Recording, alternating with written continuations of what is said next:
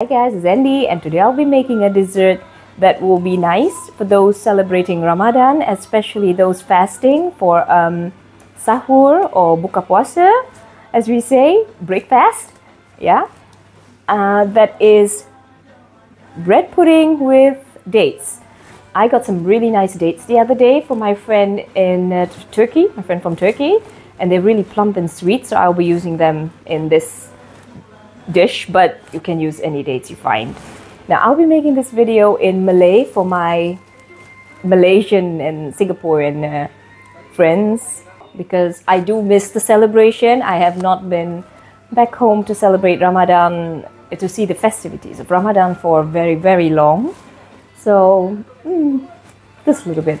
Hai kawan-kawan, Andy kat sini. So hari ni I nak buat menu boleh cuba untuk buka puasa tu, bread pudding dengan buah korma, ataupun kalau simpan kat peti sejuk boleh makan besok pagi untuk sahur. Sedap juga. Ya. So jom kita bermula.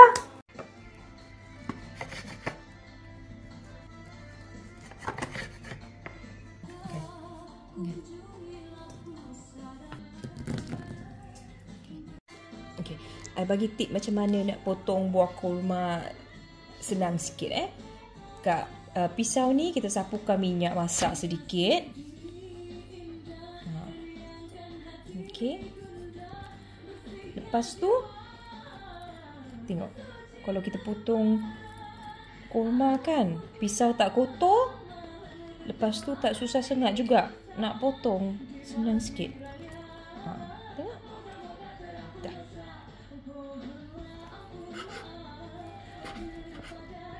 Pasal buah korma ni kan kadang-kadang melekit kan. Jadi kalau pakai macam ni, easy.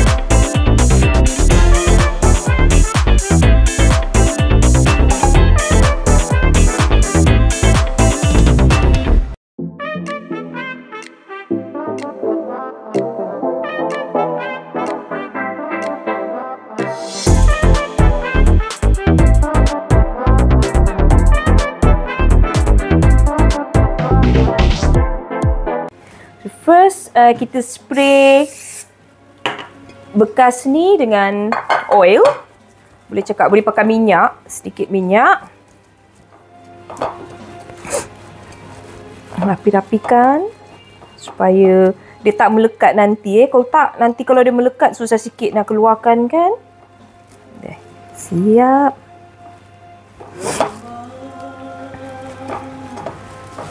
Lepas tu kita masukkan lah bread pudding kita. Ni roti yang sudah dicampur dengan korma.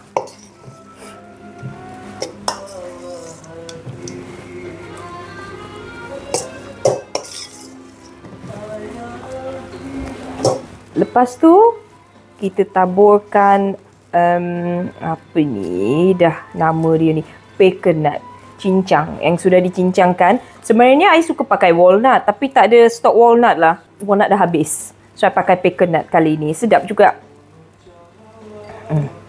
Kita tabur. Lepas tu kita kacau sikit je Jangan bagi dia masuk kat dalam-dalam. Sikit-sikit je. Ni cantik juga nanti. Kacau sikit-sikit.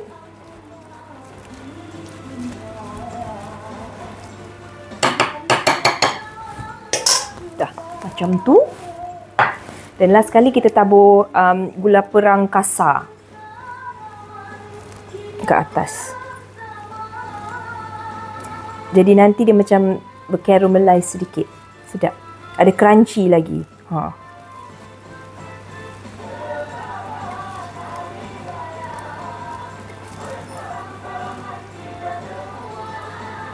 Dah siap. Then kita tutup dengan aluminium foil. Tutup dia rapi. Dan masuk. Siap.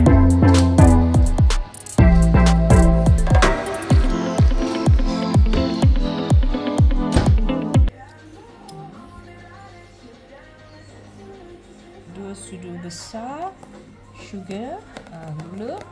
Lepas tu 2 sudu besar ni custard powder. Lepas tu kita campurkan.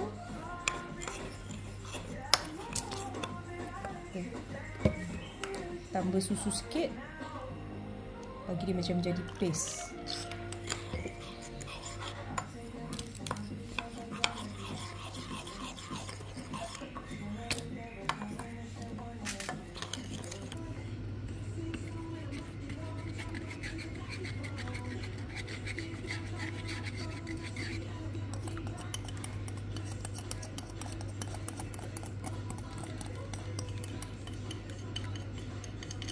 And campur sampai pekat.